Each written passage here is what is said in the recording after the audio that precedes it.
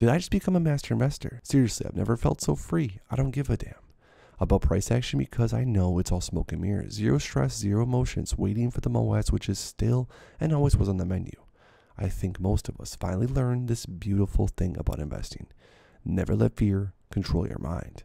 All I have to say to the hedgies is you are totally screwed. Tick tock, tick tock. AMC Ape MOS 3 out of 3.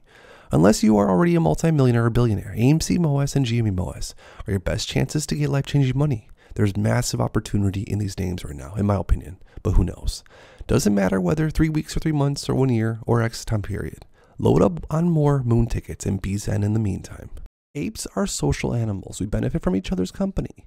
We build alliances, provide companionship, create sense of safety, but most importantly, we learn from one another. Do you believe that AMC apes have capitulated? I do not. Some, of course, sure. But most, I say no chance.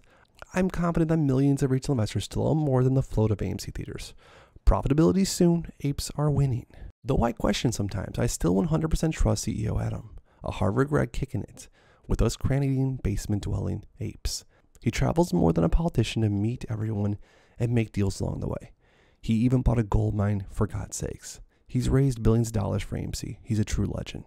So although we all still have questions and concerns when it comes to AMC's future and Adam Aram, of course, we all have to realize what he's done this far and hope that, as a CEO, he's going to continue to lead the way and create magic for the future. I believe it takes a brave few to change a path for many.